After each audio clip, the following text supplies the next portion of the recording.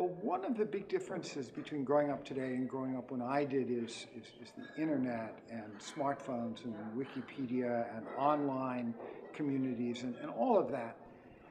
Had I had that, I think I would have been less isolated. It would have been easier to find kindred spirits, to connect online in some form of virtual community.